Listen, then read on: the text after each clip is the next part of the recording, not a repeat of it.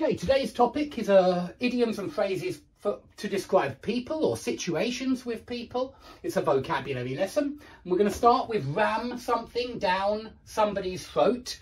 If somebody rams a topic down your throat, they keep talking about it, they are obsessed by this topic. You know, this is very negative. You're criticising somebody when you say they are ramming something down my throat.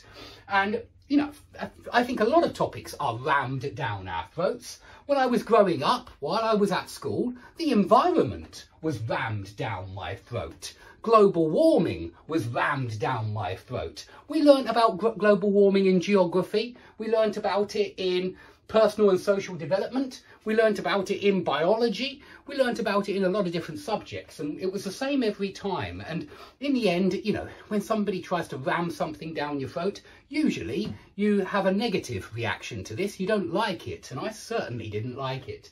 But you can have modern topics, you know, diversity is a word which is rammed down everybody's throat nowadays. Sustainability is another word which is rammed down everybody's throat.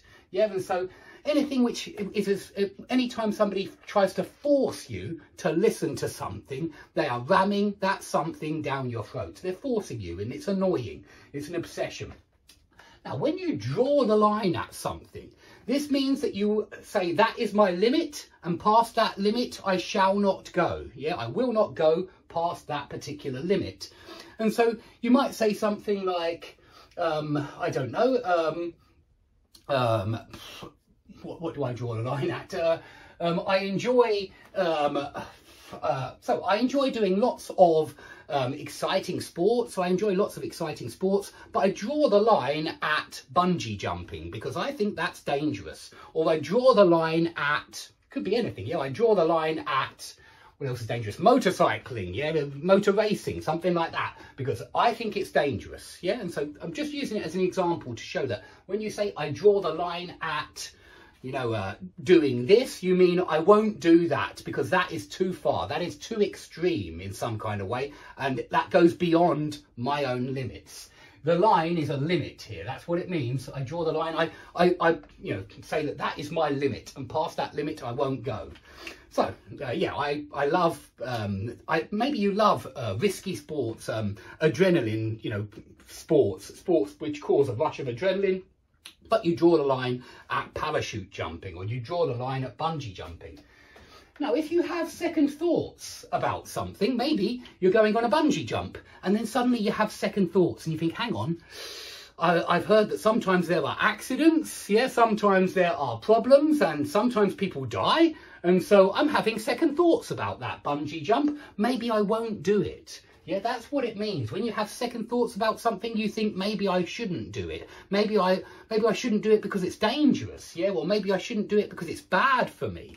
Now, you can have second thoughts about anything. Let's say that you propose to somebody and they say yes. And so you are going to get married. But right at the last minute, you have second thoughts about getting married. And you think, oh, maybe it's not good for me. Maybe I shouldn't get married to this person. Maybe we're not really in love. Something like that. Well, then you are having second thoughts about getting married. And another way of saying that is you have got cold feet. This get cold feet is most of the time used about marriage. Yeah, when somebody gets cold feet, it means they are engaged to be married and they suddenly think, oh no, maybe this is a bad idea. And of course, lots of people have second thoughts before they get married.